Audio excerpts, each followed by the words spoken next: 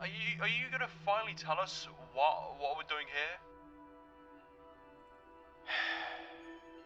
The flood have breached Argyle. I mean, I guess that much, but how bad is it exactly? It's an infected Spartan. Well, Wait, I didn't even know that was possible. I mean, I know we're trained to deal with that sort of thing, but I didn't think it would ever really happen. That's because the UNSC want people to believe that Spartans are invincible. They're not even the most dangerous force in the galaxy stands a chance. But the reality is, we're just as vulnerable to the infection as anyone else. Oh, shit.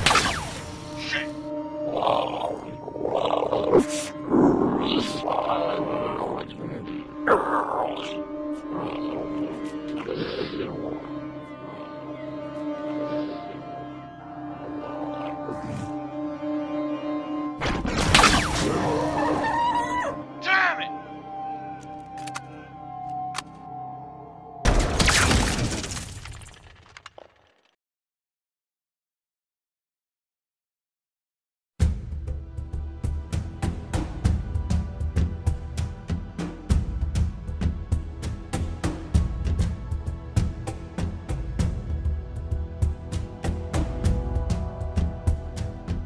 Halo Infinite Season 5 Reckoning released on October 17th, and the game's next major update is rapidly approaching, which means it's once again time for one of our regularly scheduled retrospectives, where I'll be going over all the major additions over the course of the last season, alongside providing a little review and providing my thoughts overall. Once again, rather than breaking this down chronologically, I'm instead going to break everything up into a specific category, as I think this genuinely just helps the format and pacing of the video. And what better category to start out at than what seems to be the clear favourite here on this channel, that being customization.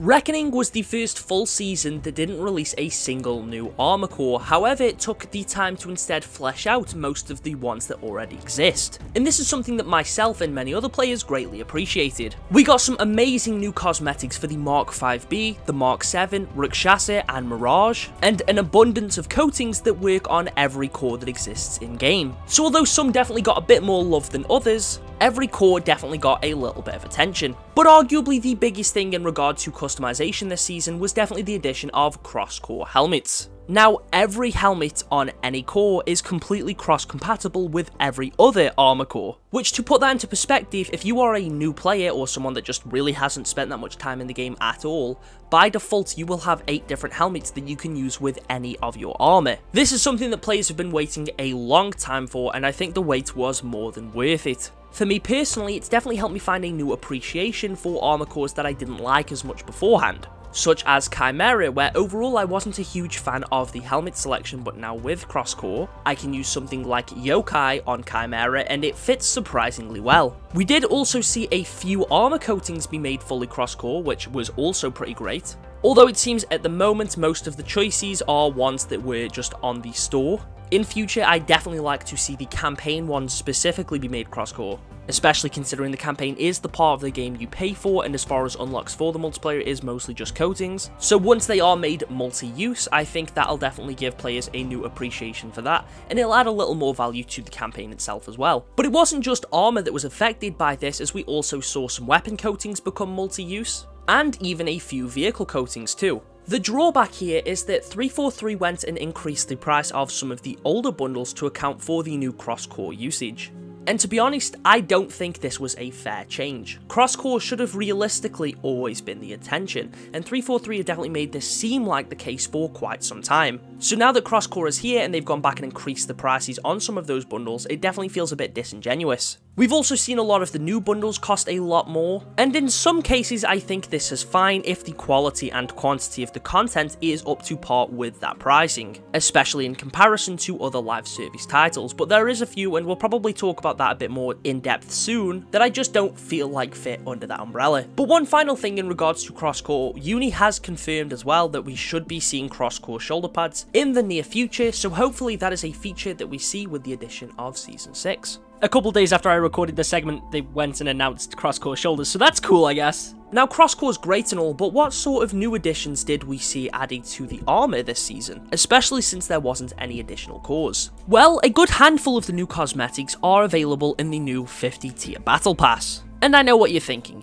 50? Aren't they usually 100 tiers? And you'd of course be correct. This season the battle pass was reduced by half of its usual amount, but this is down to the fact that you don't need to unlock coatings or emblems separately anymore. Beforehand you would have to unlock a coating for each individual core or for each weapon, and in the case for emblems you'd need to unlock it as a nameplate, as a weapon emblem, as a vehicle emblem, etc. However, now they are all unlocked on the same tier. Despite that, I'm still really not a fan of this change, and I think it could have been done much better. It feels like overall this is the most emblems we've seen in a battle pass, and it's clear that in certain areas the quantity of items that we unlock has been massively reduced. Even in terms of something like helmets, last season we had 7, in season 1 we had 11 different helmets I believe, whereas this time around there's only 4. Now let me clarify, to be fair, we don't necessarily need a load of helmets or something along those lines in a battle pass, as long as the items we get are pretty good, and the armor we do get in this battle pass is pretty damn good. We saw the return of some fan favourite helmets such as EOD, Security and Gungnir. Although Gungnir does look quite different from its original counterpart, this has likely just been done to help it stand out a bit more from Stormfall. And I know this is probably going to be a little bit of a hot take, but I kinda prefer Infinite's Gungnir. But we also saw some really cool new stuff, and this is one of the main selling points of this season, being the Flood armor. The first piece of this armor is unlocked at tier 20, being the Defiled Hope chest piece. And if you played when the season launched, this was originally free up until the release of the first event.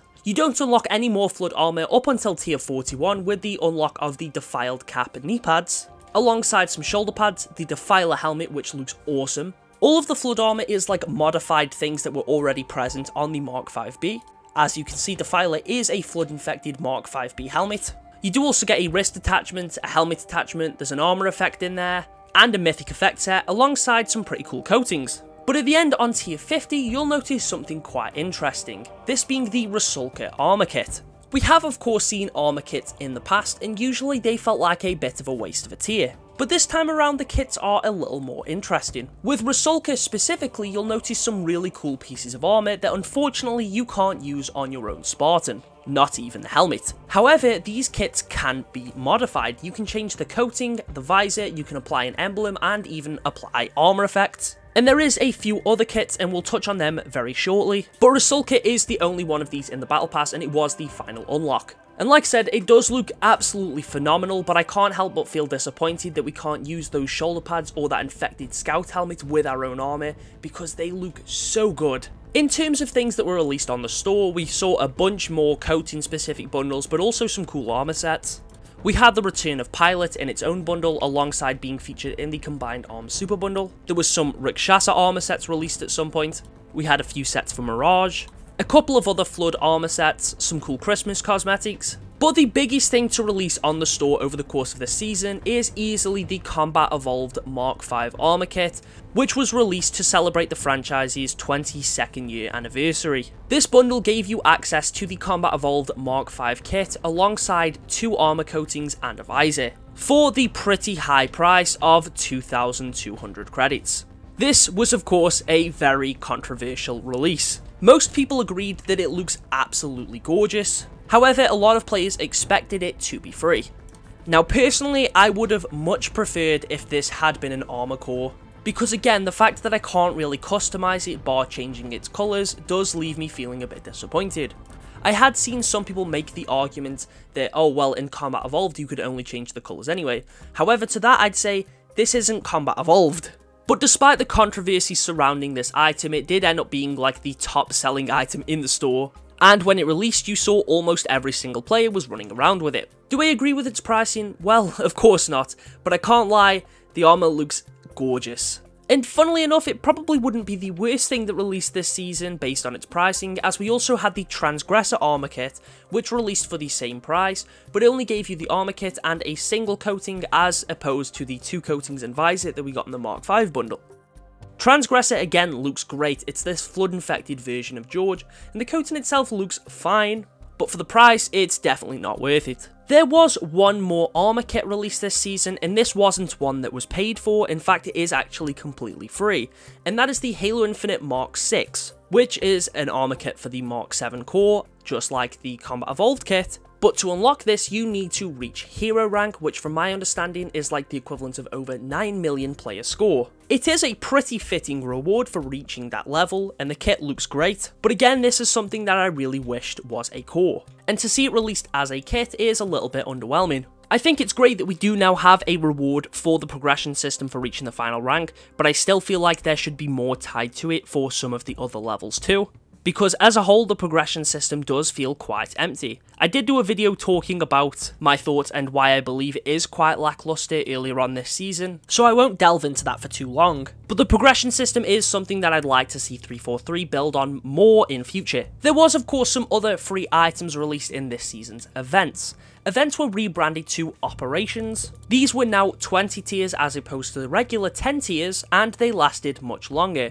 They were also no longer challenge based and could be leveled up like your regular battle pass, but when an operation is equipped, you can't level up your battle pass alongside it. Again, this is a change I'm very mixed on. On the one hand, I think it's great that these are around for much longer as it gives people much more time to complete them. In fact, they are technically permanent, as even if you do miss out, you can pay 500 credits to own the operation or pay 2,000 to unlock everything that it contains.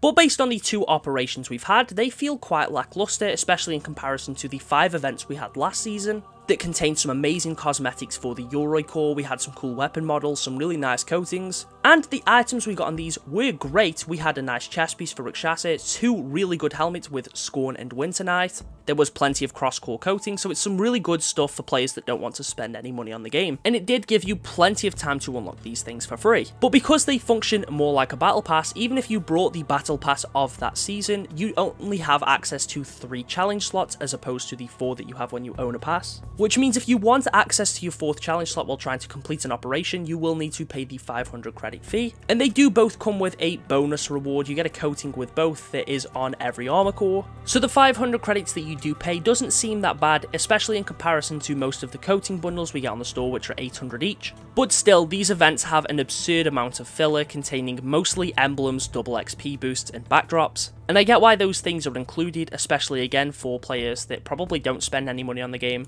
or even new players that won't have an absurd amount of double XP boosts like I know a handful of us do. So I just feel like maybe these operations should be a bit longer in length, or contain a bit less filler. Maybe swap an emblem out for a pretty nice stance, as I don't think we had any released this season. And there was more than just cosmetics released with these operations, but that's something that we'll talk about later on. Ultimate rewards this season were also extremely underwhelming, mostly being made up of emblems or weapon charms, and I think overall we only had 2 armor coatings and 1 weapon coating. Although there was a pretty nice utility piece at some point for the Mark 5B, still this is probably the most I've skipped out on Ultimate in quite a while, and I think it'd be really cool if 343 maybe used some of the cut cosmetics, or I should say unreleased ones, like the little mouth attachment for the Cavallano helmet, or some of the various other helmet attachments that haven't been released. Despite there not being any new armor core, this was a very good season as far as customization goes, mostly thanks to the cross-core additions, and a lot of the new items we saw released do look absolutely astounding. Despite that, there is some very clear issues like the increase in prices, the kits feeling extremely limited, the battle pass and events having an extreme amount of filler, but I do think the positives outweigh the negatives. There was a solid output in regards to free content. We did have 2 free events and there was 20 free tiers in the battle pass, which did contain some really nice stuff. And FOMO in regards to the event specifically did feel like it was reduced. But with the battle pass, when the first operation was released, the free items in there now all became premium. So if you hadn't already unlocked them, you would need to buy the battle pass if you wanted them. Issues aside, however, I think it's completely fine because I can now use Deathly Poison with the Yokai helmet.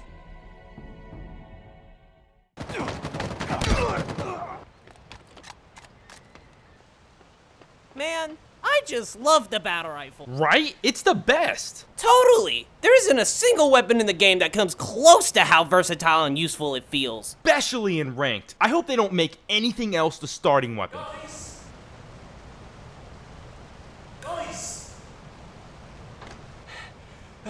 They changed my starting weapon to ranked. Huh? What? Oh yeah, so you know the bandit rifle, right? They changed it to the bandit? Sorta. 343 actually added a new weapon. The Bandit Evo. What the hell is a bandit Evo?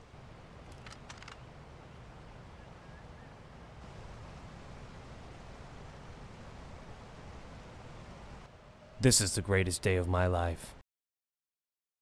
As far as Sandbox Additions go, honestly this season was pretty lackluster. Upon launch, we did receive a new weapon variant, that being the Bandit Evo. It's a scoped version of the Bandit with some slightly modified statistics, but thanks to it having a scope, it does feel a little more in line with the classic DMR. This was actually made the starting weapon for ranked, and to be fair, it's pretty fun to use. It of course doesn't carry the same excitement as a completely new weapon, but it was nice to have some form of weapon variant. But this is of course not the only new Sandbox Edition, as with the mid-season update we would also get the repair field, and let me show you how this works.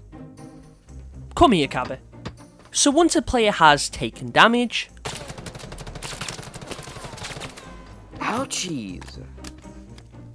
You just throw down the repair field, and look at that, as good as new.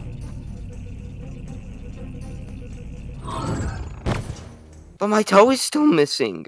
You'll walk it off. Overall, I'd say the repair field was a pretty solid addition. I think it's really fun using a Scorpion, watching it get almost obliterated, then chucking a repair field on it and watching it go straight back up to full health. And the fact that it attaches to vehicles too, I think is pretty fun, and that you can basically just throw it onto a player's face. It's pretty similar to the Regenerator from Halo 3 and the heal power-up that we saw in Halo 4. This does mean that it doesn't just heal your teammates, but if enemies are within its area of effect too, they will also be healed. So if you're trying to use one to save yourself in close quarters combat, it might not be as useful as you'd think. But in a way, it sort of gives you the ability to play as a medic, which I think is pretty fun.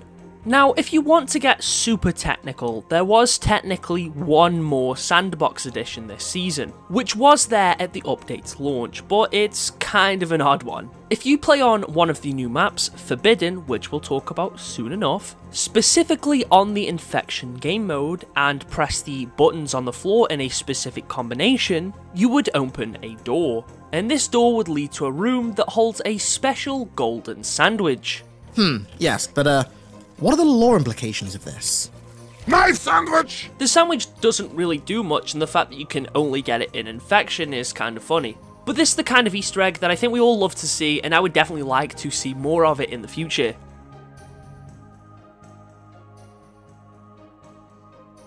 As far as maps go, we did of course have quite a few additions, some dev-made and some made by the community. And since we already brought it up earlier, I'm going to start off by discussing Forbidden.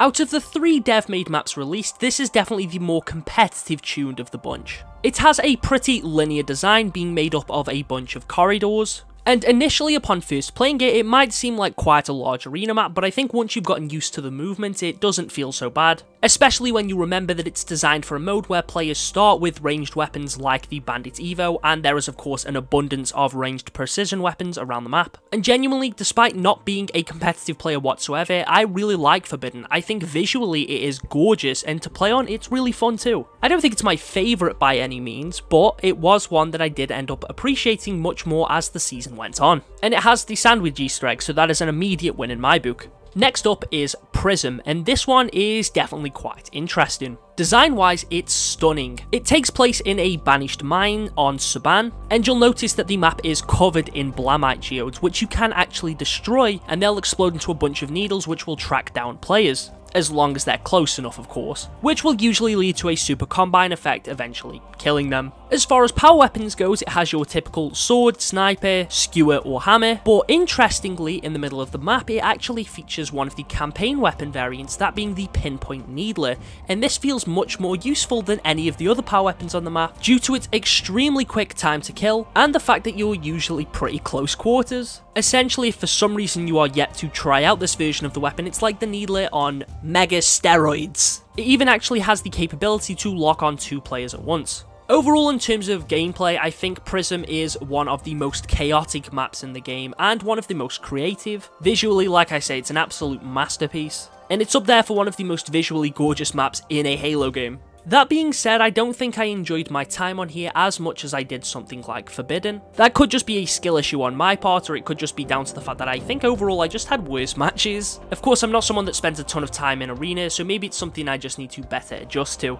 Now, the third dev-made map is actually a bit of a familiar location, as we'll be heading over to the House of Reckoning. This isn't a map that is actually played in typical matchmaking, however, you can play regular modes on it through custom games, and honestly, it's surprisingly fun. There's not really a ton to say about it. We've all seen this location, we've played through it in the campaign. I would like to see 343 reuse more campaign locations as multiplayer maps. I think that would be really cool, and it's something we've seen in the past anyway, as most of Reach's maps are usually locations that were in the campaign, so it would definitely be cool if it's something that Infinite utilizes more. But yeah, as a whole, there's not a ton to say about the House of Reckoning other than the fact that it's a pretty fun addition, and I'm glad it's here. Now, earlier on, I actually kind of lied, as there was a fourth dev-made map, this being Snowfire. However, this isn't really a new map, and more so just a variant of Livefire that was added with the release of the Winter Contingency 3 operation. So as far as gameplay goes, it doesn't really play much differently to Livefire, if at all, and since it didn't have its own playlist, I've only actually played on this properly once, and it was in a custom game of Infection with some members over in the Discord, and the only reason I did that is, like I say, down to the fact that it didn't have its own playlist like most new maps usually do. With Winter Contingency 3, there was no specific game mode, so the only way to play on Snowfire was to hopefully get it in an arena matchmaking playlist, and since there is a ton of maps in those, I was not sitting there and waiting for my chance to play on it. I will say I was, again, really glad this was included. I do wish there was a few more Christmas maps, maybe a Big Team Battle one, since we didn't have any Big Team Battle maps this season. Not even any community-made ones. There was no BTB or Squad Battles maps at all. Everything that was released was completely for Arena, and like I say, I'm glad that we got a Christmas map with a Christmas event, but as a whole, it was really underwhelming. Not design-wise, I think it looks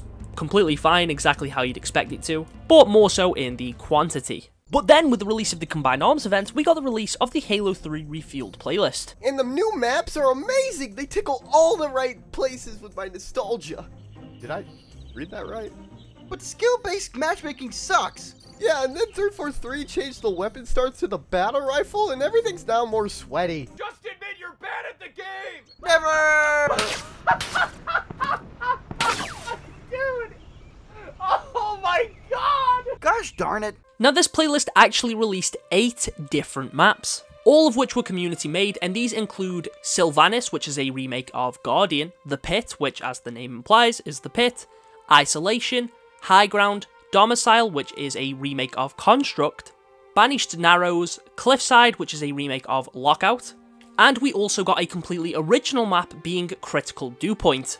The playlist was to celebrate Halo 3's anniversary, but also the new collaboration between Halo and Mountain Dew, and overall was a pretty popular addition. Now again, as I've already stated multiple times, I'm not a huge Arena fan, I'm much more of a BTB player, but I do think as far as the maps themselves go, all of them were pretty damn good. But I can't lie, it would have been nice to maybe have like a sand trap in there. Not in their Halo 3 Refueled playlist, of course, but maybe 1 or 2 Halo 3 BTB maps, or an extra addition to Squad Battle could have been nice. Either way, this was a very welcomed playlist by the community. There was, of course, a ton of arguments regarding the skill-based matchmaking and the overall sweatiness of the playlist. It did release with AR sidekick starts, but that was later changed to Battle Rifle. So in the end, it ended up feeling much more like a ranked playlist as opposed to a social one, which from my understanding is what it was originally designed to be. That did make it feel a bit more in line with Halo 3, but personally, I'm a firm believer that social starts should be Assault Rifle Bandits like they are in regular BTB, as I think that overall loadout just works better for social gameplay. The original map, Critical Dew Points, does actually feature a pretty funny Easter egg. If you go up to some of the glowing green vending machines and interact with them, it will give you a temporary speed boost, which to be fair was one of the most social elements of the playlist, and I'm glad this was included. It's great being able to just rush across the map, especially on like a zone-based mode, and just reach your enemy and they don't even realize that you're there. My issues with the playlist aside, like I say, all the maps are amazing and I'm super glad they were included. I would love to see more celebration playlists like this in the future, maybe one for Combat Evolved, Halo 2, Halo 4, Halo 5. They could do one for Reach. Hell, they could even give us a firefight playlist with locations based on Halo 3 ODST. And speaking of firefights, I think it's time we move on to our next category. When it comes to game modes, this is probably where Season 5 shined the brightest. At launch, we got the release of Extraction, which is a returning mode from Halo 4, I believe, where of course you need to place an extraction device in a zone in order to score a point. Now personally, this mode itself I didn't find to be anything too special. I do think we have way too many zone modes right now. Although it does definitely have some extra elements to it due to the fact that you have to actually convert the zone by converting the device, and you have to actually place the device as opposed to just standing in the zone. So it does add a bit more strategy to it, and in a lot of ways it adds a bit more teamwork as you have to cover your teammate that is placing the zone, as they are completely unarmed during that placement process, or conversion process. But again, as I've already stated, I'm not a huge arena fan, so this isn't one that I necessarily spent a ton of time with, nor is it one that I particularly enjoyed much. However, I think it would be really cool to get a squad battle or big team battle version of Extraction, just to again give those playlists a bit more love. And although Extraction itself wasn't anything too exciting in my opinion, the season launch did come with the addition of Forge AI tools, which, if you weren't aware, means that players could now basically create their own firefight experiences. You could make your own sort of campaign mission.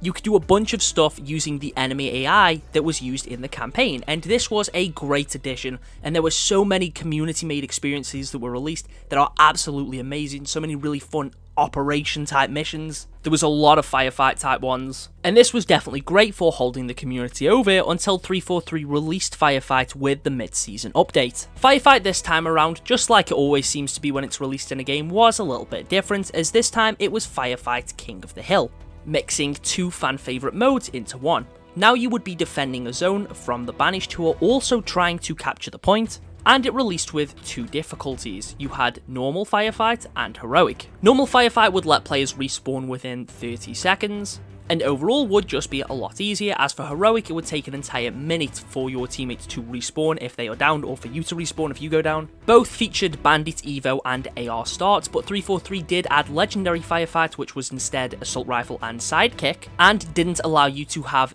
infinite equipment like the other versions of the mode did. And also, there was no timer on the respawn, so if you went down, you would be relying on someone to revive you. Every time you successfully capture a hill without any of your teammates going down, it applies a skull, which in some cases can make a match much more difficult, but you are rewarded as you gain more score by the time that hill is captured, and you get more XP at the end of the match. Personally, I think Firefight King of the Hill is a lot of fun, and I think I prefer it to the typical wave-based firefight experience. I think it does a great job at mixing that, but adding an extra objective to it to give it a little bit of extra flair. And it also encourages the combat in a specific part of the map, as opposed to just players randomly running around, not really fighting together, just fighting enemies wherever they're spawning in. I know that doesn't really apply to every game of Firefight, of course, but still I do like the King of the Hill style. That being said, I do think the mode is currently lacking in variety as far as the waves go. I think the waves feel way too similar, and we definitely need some other stuff, even if it's just the Banished occasionally using vehicles, or having a wave where it's entirely just Sentinels. Stuff like that would be a lot of fun, because right now it does feel like I'm seeing the same enemies, the same bosses showing up quite a lot. But as a whole, it was just very nice to finally have a PvE experience for players to enjoy, that you could of course level your battle pass up from, and 343 did end up updating the challenges too, so that you could complete them pretty easily in both PvE and PvP, which is something that I definitely appreciate, as most of the time you can now get almost every single one of your challenges done in this mode. Occasionally you might have to jump onto PvP to do your ultimate reward though. Don't get me wrong, it would be nice to see a classic firefight integrated at some point, but as it stands, I'm pretty content with Firefight King of the Hill. The next thing for me would be incorporating some PvPvE modes. Maybe something akin to Warzone from Halo 5, where it's maybe players defending bases or just fighting each other while the campaign AI is involved in some capacity, because I think that would be great in creating a fun, casual, but still somewhat competitive experience. So Spoopy, tell me, what are your thoughts on Firefight? Honestly, Firefight is one of the best modes in Halo Infinite. It's such a great way to gain more XP for your battle pass.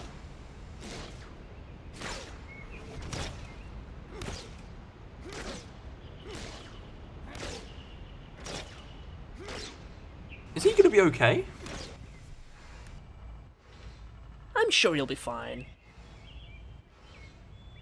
I've been playing Firefight so much my wife left me. And next, let's ask Halobox Studios what he thinks about Firefight.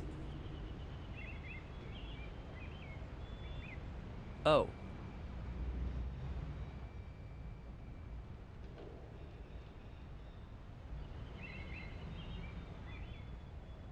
So Taz, tell me, what are your thoughts about Firefight in Halo Infinite?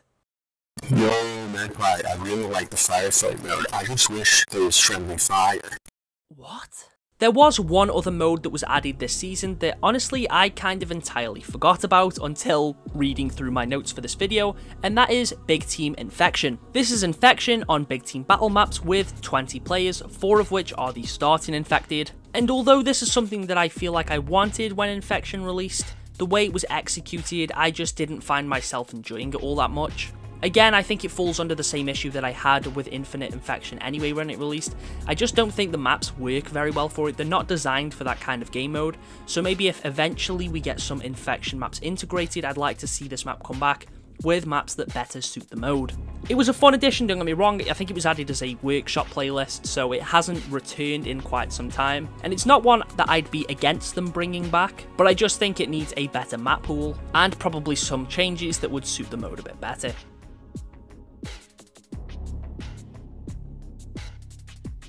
And with that, I think we've gone over all of the main additions. Of course, there was a few other things like the improved networking model, which is currently in testing. It was a part of the new squad battle playlist, which was exactly the same but now featured the new networking model, and overall I think the reception to that has been pretty positive. That has also been incorporated into Firefight permanently, and we'll likely see it be used more and more in the future, which is good. There was also some new Forge canvases added, which I was going to mention in the map segment, but I just didn't fit it in. I think this season did a great job at expanding on Forge, once again proving that Infinite is the most impressive version of it. It expanded on the customization a ton too, which I greatly appreciate, and we got some really fun game modes. We finally got Firefight, and I think it was genuinely a great season for the game. Despite that, there is some clear issues, like I've mentioned, with some of the price increases, the way that some of the playlists and some of the events have been handled, but I have had a lot of fun with Season 5. So overall, I reckon I'd give it an 8 out of 10.